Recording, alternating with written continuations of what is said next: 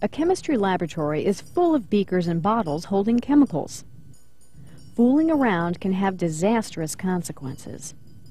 You could scar yourself or others for life, even cause blindness.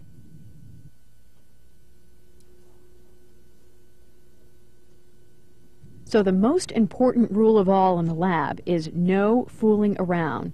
Don't run, push, or wrestle, or even move fast. Even if you're not fooling around, accidents can happen. Wait a second.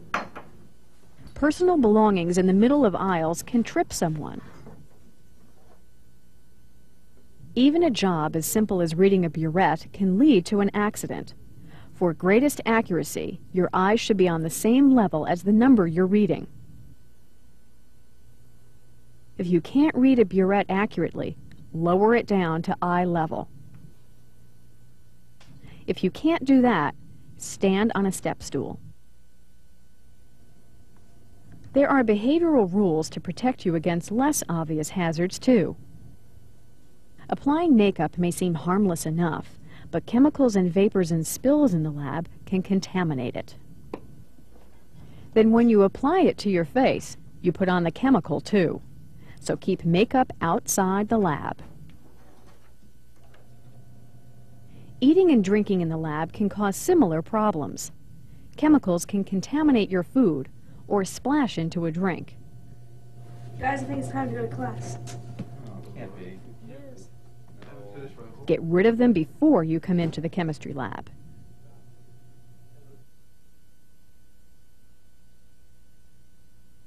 Don't fool around in lab. Keep aisles clear of personal belongings. Stand on a step stool when you have to reach. Keep makeup in your purse.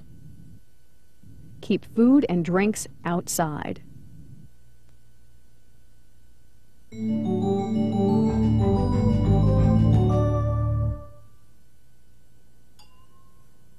In spite of safety precautions, people sometimes get careless and accidents happen. That's why a well-equipped chemistry lab has emergency equipment to take care of them. If you've cut yourself, wash the wound to remove any chemical traces. Make sure there are no pieces of glass in the cut. Dry your skin carefully so a bandage will stick. Let your teacher put the bandage on the cut. Notify your teacher whenever you have an accident, and make sure to get immediate medical attention after any injury in the lab.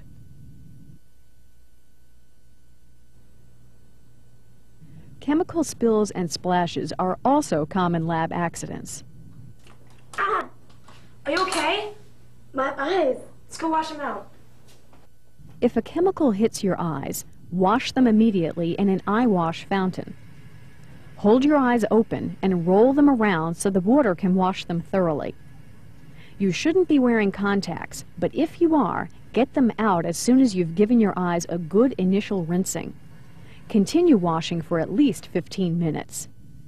Then see a doctor immediately to check your eyes for damage. Non-corrosive chemical splashes on bare skin should be rinsed off in the lab sink with plenty of water.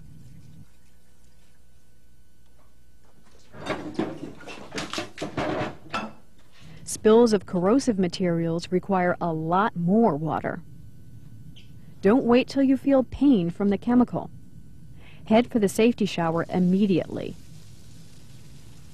Rinse your body thoroughly as fast as possible.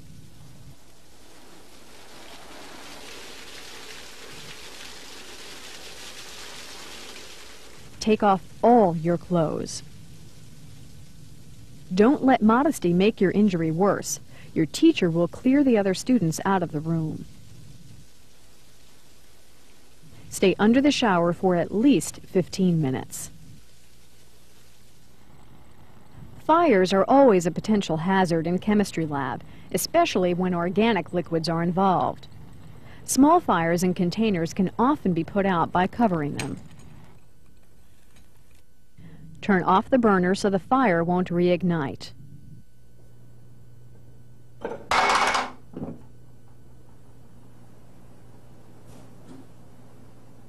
Larger fires require a fire extinguisher. It should be operated by a teacher, not by a student.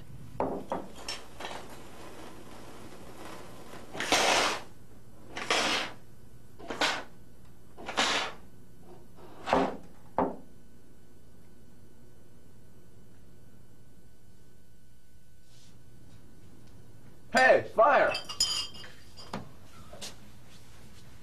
No, let's leave. If the fire is too large to control, clear out of the building. Call the fire department when you're safely outside and tell them what chemicals are involved. Clothing fires can be put out in a couple of ways, as the mannequin will demonstrate. The best way is in the safety shower.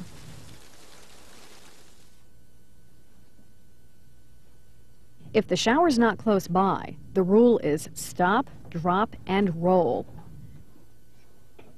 The victim's weight on the fire puts some of it out, and a fire blanket gets the rest.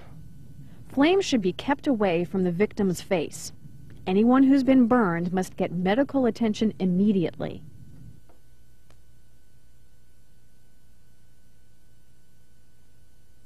Clean and dry the skin around a cut before a bandage is applied. Rinse chemicals from your eyes in the eye wash fountain. Rinse chemicals from your hands and arms with water in the sink. Remove your clothes on the way to the safety shower to rinse large spills from your body. Extinguish small fires in containers by covering them.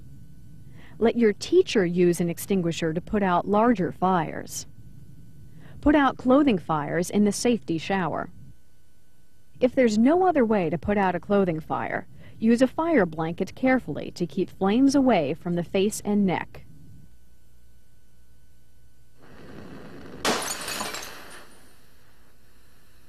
The accidents in this program may look serious, and many of them are.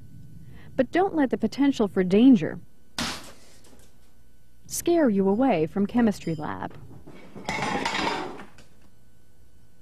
A safe, well-run chemistry lab is an interesting and rewarding learning experience. If you pay attention, use common sense, and follow the safety rules you've seen here, the chemistry laboratory can be safer than your own home.